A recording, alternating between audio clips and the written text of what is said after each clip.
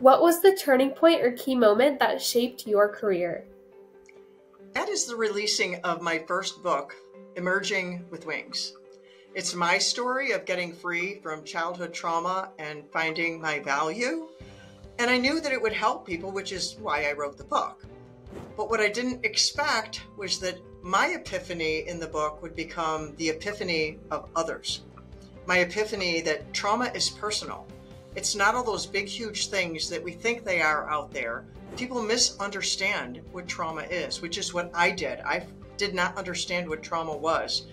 But once I understood what trauma was, that's what led me into what I do now, coaching and speaking and writing other books, because people don't understand what trauma is. Trauma is personal. It's something that's inside of us. And that's what I want people to understand. It's not what's outside of us, it's what's inside of us, what's left behind when we've gone through something. And that's the only way to get free of it, is to deal with what's inside. So I help people take ownership of their wellness, emotionally, mentally, spiritually, and that ends up to be physically, because the body keeps the score.